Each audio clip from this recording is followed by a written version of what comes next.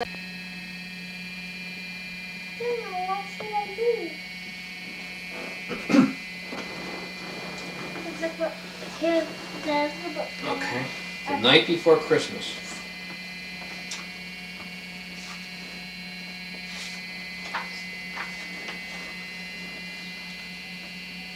Okay, the book. I'll read this part. Alright, because I know it. The night before Christmas, and all through the house not a creature was stolen, not even a mouse. All the stockings were hung by the chimney with care, hoped that St. Nicholas soon would be there.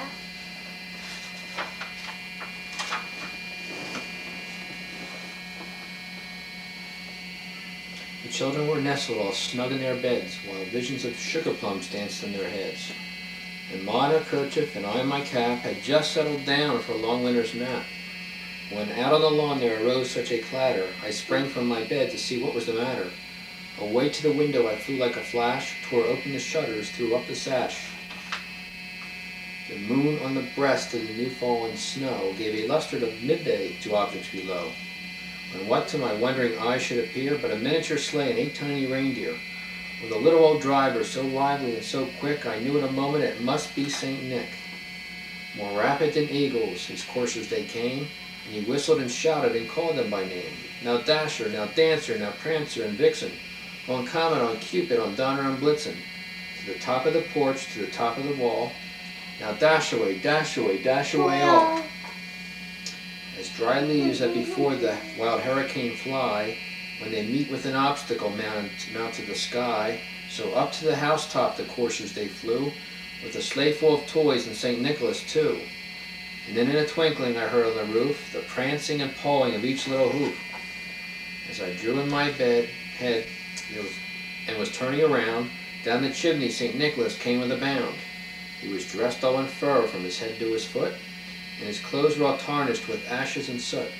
A bundle of toys he flung on his back, and he looked like a peddler just opening his pack. His eyes how they twinkled, his dimples how merry, his cheeks were like roses, his nose like a cherry, his droll little mouth was drawn up like a bow, and the beard on his chin was as white as the snow. The stump of a pipe he held tight in his teeth, and the smoke had encircled his head like a wreath. And he had a broad face and a little round belly that shook when he laughed like a bowl full of jelly. He was chubby and plump, a right jolly old elf, and I laughed when I saw him in spite of myself. A wink of his eye and a twist of his head soon gave me to know I had nothing to dread. He spoke not a word, but went straight to his work, and he filled all the stockings, then turned with a jerk. And laying his finger aside of his nose, and giving a nod up the chimney he rose. He sprang to his sleigh, to his team gave a whistle, and away they all flew like the down of a thistle. And I heard him explain as he drove out of sight, Merry Christmas to all, good night.